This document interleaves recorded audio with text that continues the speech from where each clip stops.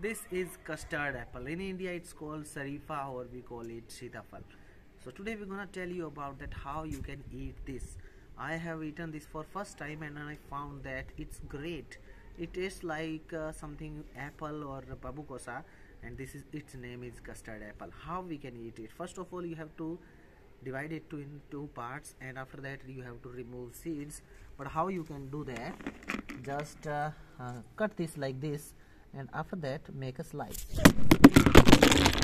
Oh, our cameraman just disturbed, and make a slice over here like this. And after that, what you have to do, you have to remove these seeds. These seeds are too much tough. And now, as you can check out, you can enjoy. This is very very tasty, like babu gosa, like apple, or anything. If you like this video, don't forget to like, share.